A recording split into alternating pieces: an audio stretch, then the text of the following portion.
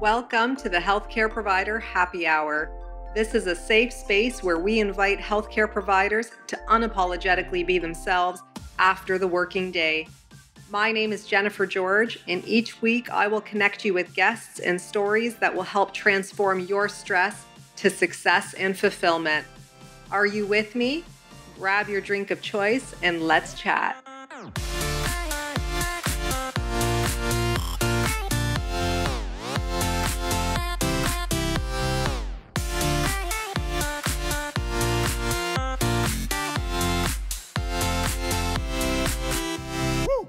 Hey everyone, welcome to the Healthcare Provider Happy Hour. I'm your host, Jennifer George, and I'm joining you this morning with a cup of tea.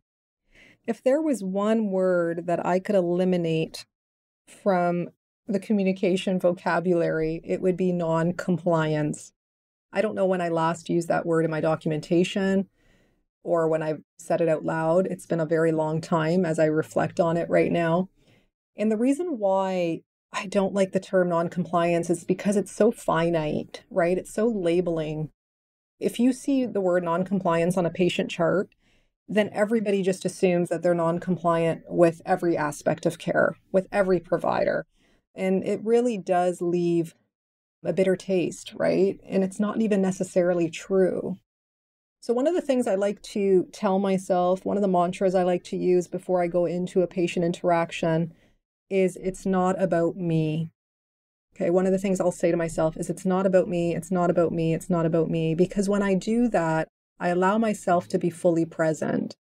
I allow myself to be in the service of this person who I'm with, rather than it be more about what I know and what I know is best for this person. You see, patient-centered care, to me, and I've written a blog on this, and I can link you to the show notes of the blog, but patient-centered care, to me, is revolutionizing into human-centered care, wherein which it's not just the patient who has to feel like they are part of the experience, but also the provider. You are a very important part of the alliance, and you feeling like you are part of the team with your patient matters, okay? So if you are not feeling like you belong, then that's going to create a conflict, right? It's going to create a conflict. You're not going to be able to perform in your highest self, and neither is your patient going to be able to receive that. Okay. So to me, it's not just patient-centered care, it's human-centered care. Okay. We're both in this. And part of that is being collaborative. So it's not just a linear way of empowering patients to make decisions, but it's also back and forth, right? So for example, if your patient is appearing non-compliant to you, be curious about it. Why are they not complying? What is it about this that they don't like, that they don't see fitting for their life? What is it? And have that dialogue, have that conversation. I've had a conversation with patients before because I work on an inpatient rehab unit in hospital. So patients sometimes feel like they just have to partake, right? They just have to do it because they're an inpatient and they're in the hospital and they have to participate or else they're going to be sent home. But for me, it's really important to understand why that behavior is happening. So what I'll sometimes say to patients if I see this happening is I'll say, I feel like I'm pulling you here. I feel like you don't really want to be here, but you feel like you have to be, like you're compelled to be here, and I'm pulling you along in this treatment or in this interaction. And sometimes patients will say, yeah, I kind of do feel that way too. And then we talk about that, right? Well, why is that? Was there something that I can do better? How can I best serve you? And sometimes it's a whole other thing, right? Let's say it's a patient who refuses to call for a nurse before they get up, and they get up and they've had falls. Or it's someone who doesn't consent to a personal alarm or a bed alarm. And we're so quick to put an alarm on them, but we haven't really thought about whether they consented to it or not. We haven't taken the time to ask them if it's okay in order to help them prevent a fall or severity of a fall. Right? We have to think a little more critically and a little more empathetically. Okay, what if I were the patient who had been having to go to the bathroom and I was refusing to call? Why would I be doing that? Right? So just leaning into that conversation, I think, is really important. And what it does is it actually strengthens the therapeutic alliance. It won't weaken it.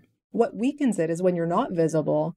What weakens it is when you're not transparent. What weakens it is when you're not fully present. So be curious about the non-compliance and why that's happening and try to understand it more. Consent is a whole other topic in a way, but I do think we assume it's implied a lot, and it really isn't. We have to ask for permission, and that is part of empowering patients, is asking for permission to provide care.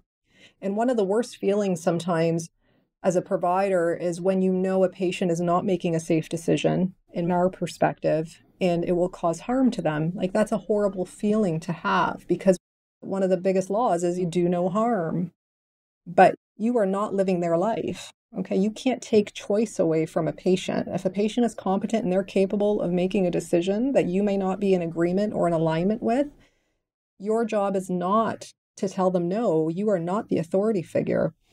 Your job is to facilitate. Okay, your job is to guide, educate, empower. Your job is to create the safest means possible for them to achieve this goal of theirs. Okay, so that is kind of the perspective that I come from when it comes to the term non-compliance, is I become curious about it. Well, what about this is it that they're not liking or that isn't fitting for them right now? And I ask about that. And then I ask about how we can work together. And then I become more curious about why they're making decisions that might be putting them at more risk. Okay. And what that means to them. Why is that so? Because what you'll find is there's a bigger reason behind the decision. Like, there's more of an emotional attachment to that decision. And then you are then responding with the practicality of it as well, right? With the perspective of safety in mind, always as a provider. And so then a patient can make a fully informed decision about their own care and about their goals and about where you fit into that plan with them. Okay, let me know what you guys think. I hope this gave you something to think about. It's a very gray area, right?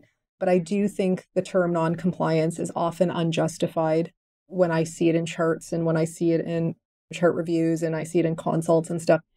The first thing I think about is, why are they non-compliant? Rather than just stating a patient is non-compliant, well, there's a deeper reason behind that. There's something else going on. And part of what I do is try to figure that out. Okay.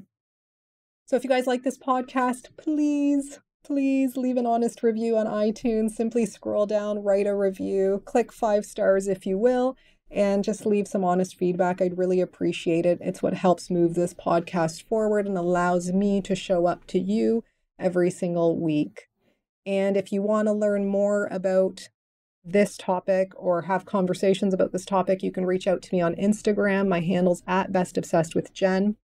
One thing I want to tell you is that coming down the pipeline, I am going to be offering communication training at a corporate level. So whether you are a healthcare institution, so university or college level, or whether you're an organization, whether it's private practice, hospital, long-term care, community care, doesn't matter. All of them, I will customize a training and communication for your needs and for your staff's needs. So let me know if you're interested in that. Again, you can reach out to me on Instagram @bestobsessedwithjen.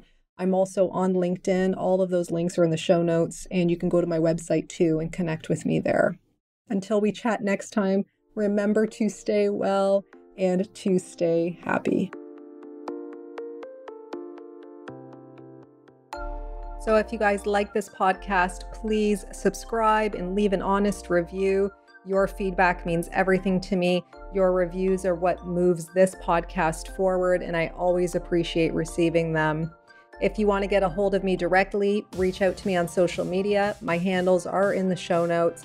And you can always subscribe to my weekly newsletters at jennifergeorge.co so that we can stay connected. So until next time, thank you guys so much again for your ongoing support.